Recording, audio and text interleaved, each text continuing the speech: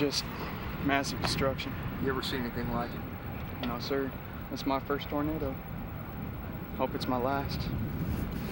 But Colette and Pam were in the house when it got hit. 25 years ago, in a house on this hill, Sheri Strotheide's two sisters were running for cover. And they got into the bathtub, covered up with every blanket and pillow in the house. And then it hit. The tornado destroyed all but 2 rooms in the whole residence.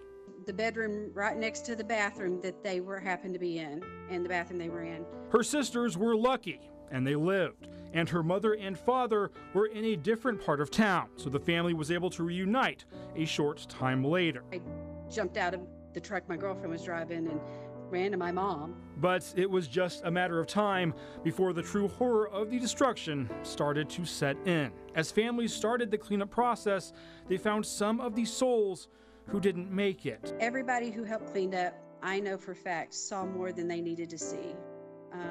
I know I saw a couple things that I wish I never would have saw. And Strotheide and her family then started to hear of the other people they lost. My kids, their 2 best friends that they always played with when they came to visit my mom, they were killed. And then I found out that one of my good friends that I worked with was killed, and I found out through the radio. And now, 25 years later, even living in another state, she still remembers the day whether she wants to or not. Long after the memorials have passed and the pictures have been tucked away, the sadness remains.